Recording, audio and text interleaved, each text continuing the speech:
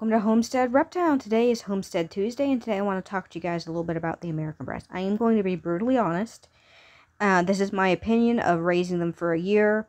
The aspects I love about them and the aspects I absolutely dislike about them, and I'm noticing is going to be a major problem for the future of this breed.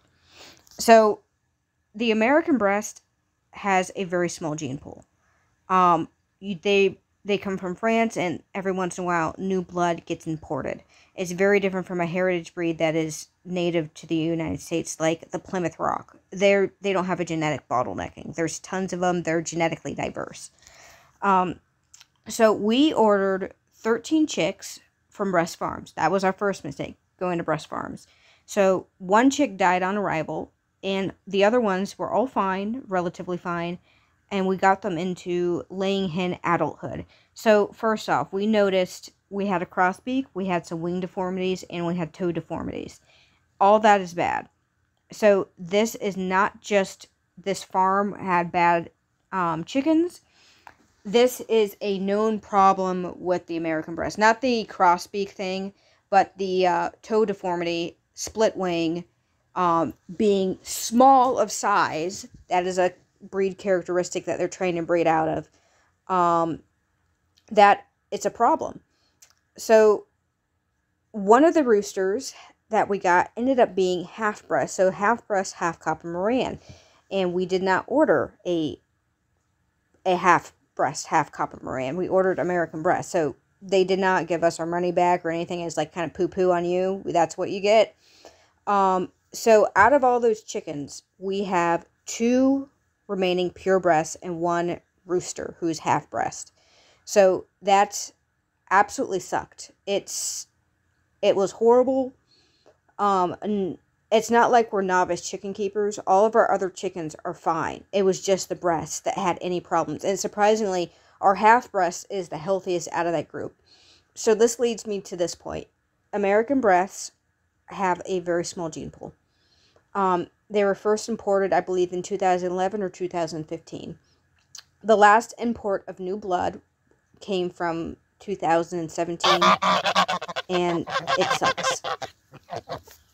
Because the Bresse have a relatively small gene pool, I have run into health issues. So with all of them dying, pretty much all of them dying, it's a health issue crisis. It's not just me that are finding this problem. There's a lot of other people that are also finding problems with the American Bresse, with their health. I'll put up posts that I have found. I'll leave links to breeders who are getting out of them and now got back into them because there was a refresh in their gene pool in 2017.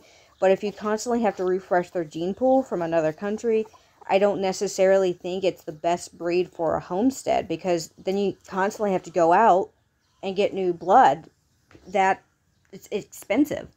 So we're going to try the Bresse again, and I'm going to show you some example of our remaining Bresse, what I like and what I don't like about them. They do put on weight decently well. They are not cold hardy. So some places say they are cold hardy. They are absolutely not cold hardy. I don't want to baby a bird. I want them to do well in the environment that I put them in. And the American Bresse might not be the chicken for you. There's a lot of other heritage breeds that are good that just need to be worked on. A lot of heritage breeds have functionally gone extinct because they're no longer used for meat purposes anymore. So we have the Delaware. That used to be the top meat bird in the past. You have the white Plymouth Rock. There's a lot of fantastic meat birds out there that have rich history of being meat birds. They're just no longer meat birds anymore. I think there could be a lot more that go into them if they're worked on. This here is our American Bresse. One of our surviving American Bresse hens right here. Bright blue legs.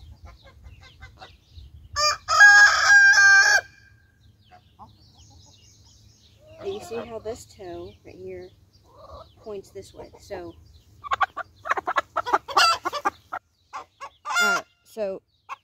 an example of a bad toe here. It goes this way. It should be straight like this. You see how this one's straight. This one curves this way. this is not good. And you see, this one does it the exact opposite way too. This is common for this breed to have this. So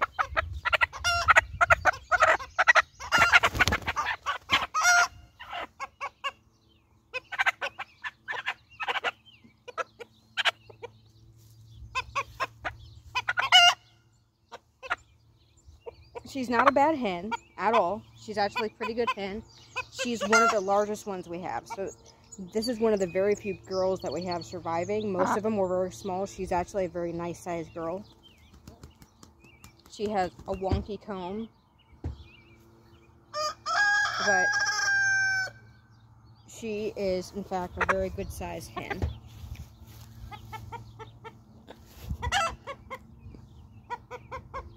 Blue legs, we can see those toes again.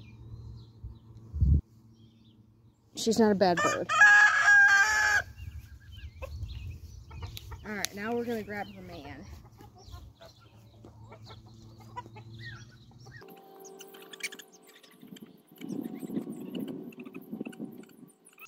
This boy right here is our 50%. He has a lovely comb. He did lose... Ah! You're gonna bite me like that? Hmm? Be a good boy. Like I said, he's a 50%er. Keep those legs back here, buddy. And he has bleed through. You can see it in the tail. Glossy black feather right here. You can see that. See it in the plumage. Speckling.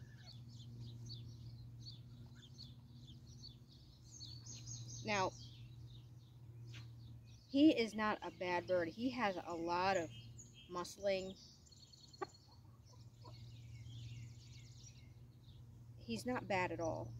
Now, he has feathered feet. He has good feet. And you can see that blue leg. He has pink between here, which is not a disqualifier for the American breast. This just means you'd want to breed differently. I'm going to show you his neck slit.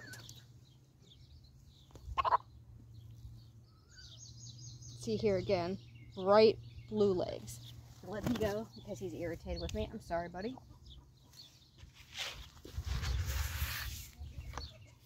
I'm going to open the door back. Alright. This is our second American breast girl. See those bright blue legs? You can see that tilt this way with the toe. Again, super common to have this in this breed.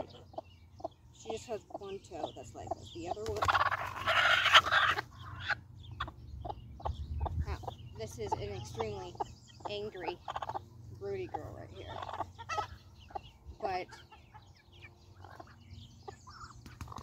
she has a smaller comb. She actually did much better in the winter than all the other females. And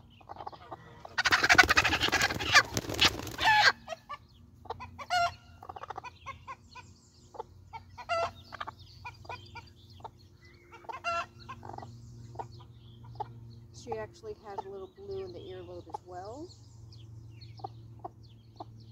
Now, I would say in my experience with our flock of American breasts, they are not very friendly.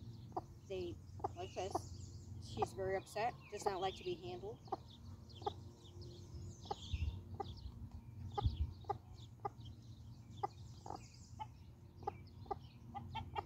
But, see her here. Not a horrible chicken, but I do have better weighted birds. She's not horrible at all. See those blue legs? She's not a bad individual. I'm going to let you go? Yeah?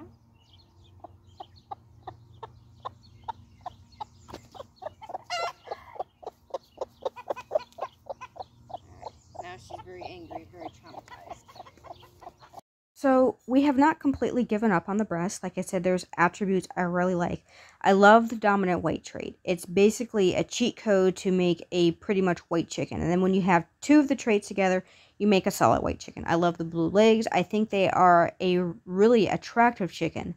I think they are actually a pretty good meat bird if you can fix the problems they have and you can keep them alive. They have a really bad genetic problem because they're super, super, super inbred. Think about it. If you have a small population, you have a small number of hatcheries that are consistently selling them, and they're all related to each other at this point. The last shipment was in 2017, so the likelihood that they're not related to each other is really low at this point. So as you're line breeding and spiral breeding and your different breeding methods, you're just breeding closer to closer to closer, and it's okay for a while, but you eventually something snaps and it has to give. And that's what I've noticed with our shipment of American breasts.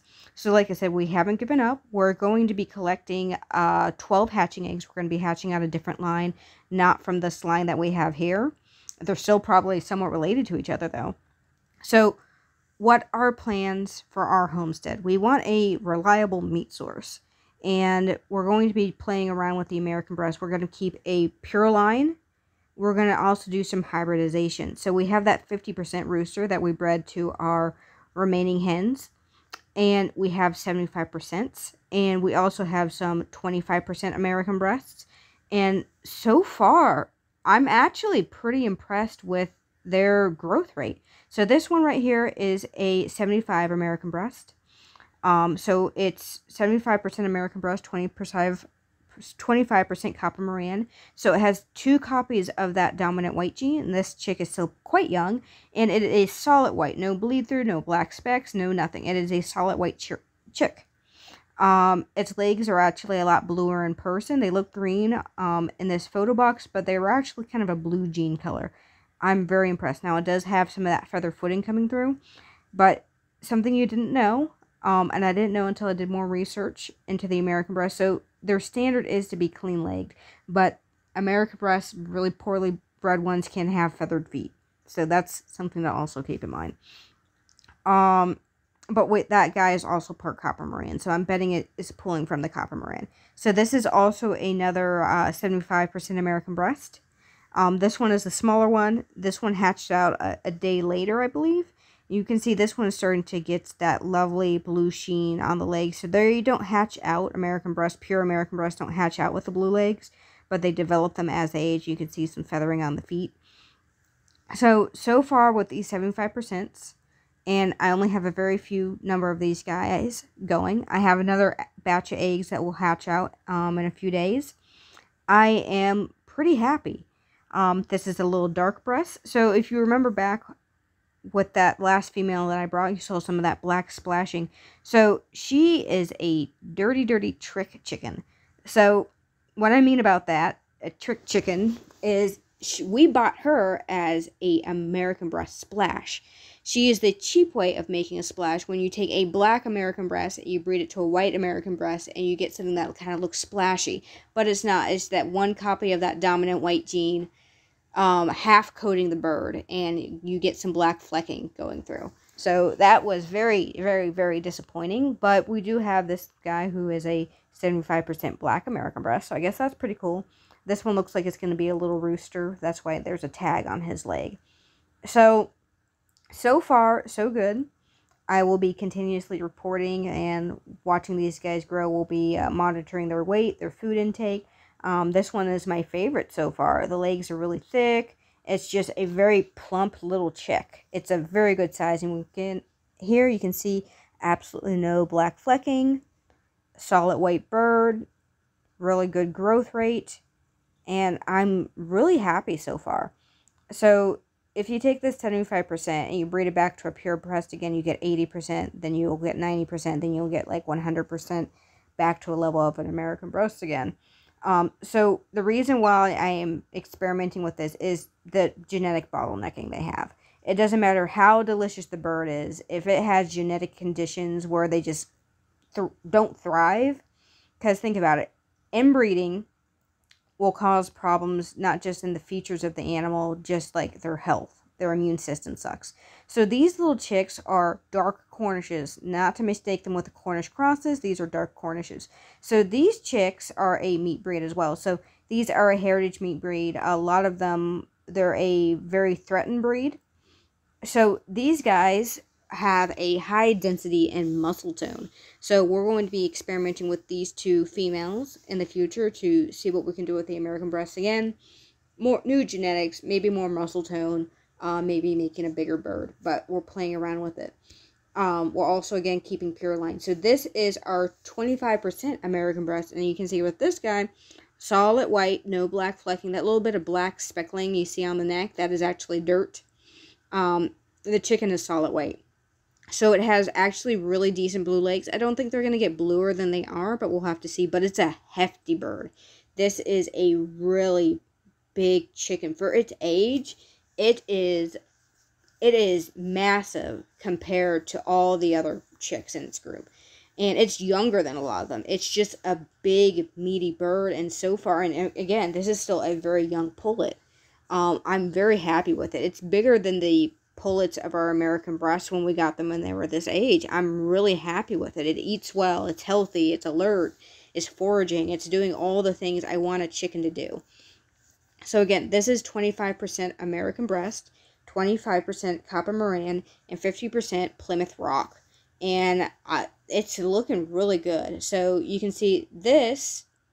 Toes are good, feet are good. It's just a good looking bird, and so far I'm really like it. You can see the toes aren't like bent backwards, they're not twisted.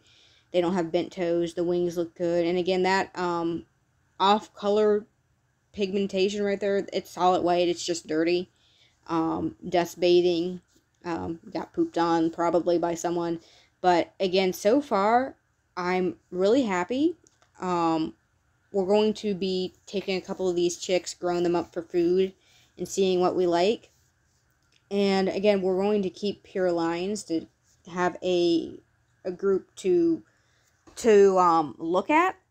But this girl right here, the Yellowfoot one, so this is just a plain white Plymouth Rock. So again, this breed was the foundation breed to the Cornish cross.